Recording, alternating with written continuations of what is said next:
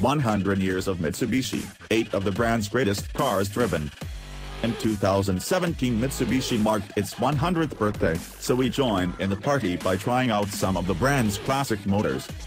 The motor industry is steeped in heritage and history, and companies are falling over each other to celebrate anniversaries to help sell new models, particularly the high-end car makers.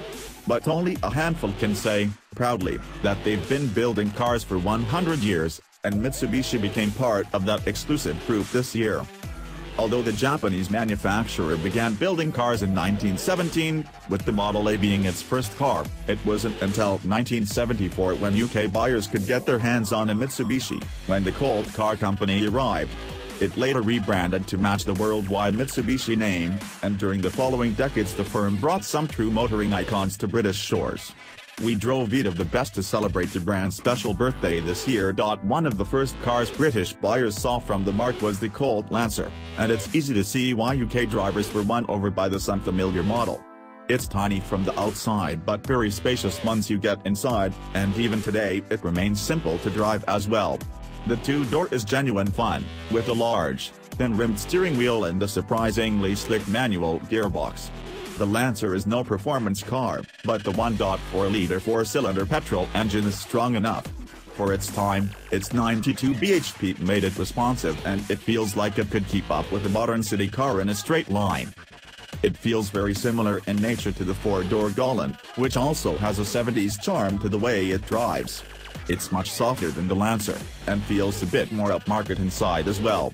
With its white seat covers and leatherette door cards, the upholstery has the feel of the Japanese taxi, and the small, neat dials and spacious interior are among its most pleasing features.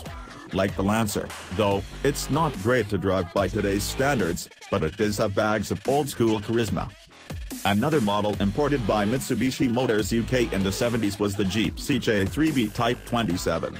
It's a version of the all-American release Jeep that was built by the brand under license in 1979, and officially imported by Mitsubishi Motors UK. This car was recently restored, and it's a wonderful example. The paintwork and exposed engineering are immaculate, and it drives smoothly and easily as well. The 4-speed manual gearbox has a long throw, but it's precise, and the 2.6-liter four-cylinder petrol engine is torquey and responsive. There are 2 front seats and 2 more that face inwards in the rear, and, thanks to four-wheel drive and the low-range gearbox, there's plenty of potential for serious off-roading. While Mitsubishi's 70s models were fun to drive, the brand is better known in the UK for its performance cars, and the 1988 Starion wide body is a perfect example of where that reputation came from. Its turbocharged four-cylinder made it the fastest 2.0-liter car on the market in its day, with a 0 to 60 miles per hour time of just 7.1 seconds. That was very fast back then, and even today the Starion feels like a quick car. With 178 bhp and weighing 1,220 kilograms, the two-door coupe is surprisingly keen, and, despite being turbocharged, it likes to be revved as well.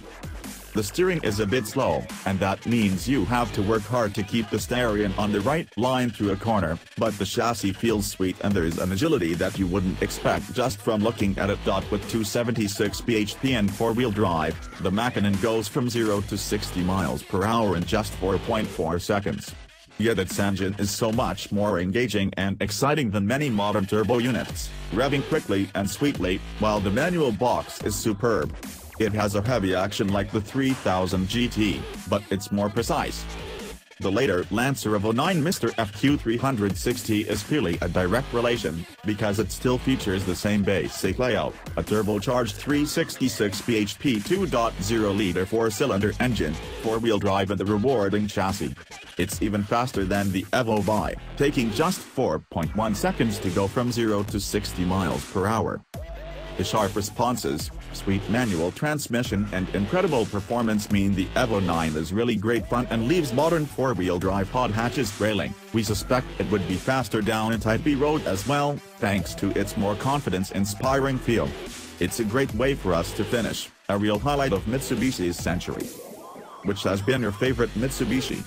Let us know in the comments below.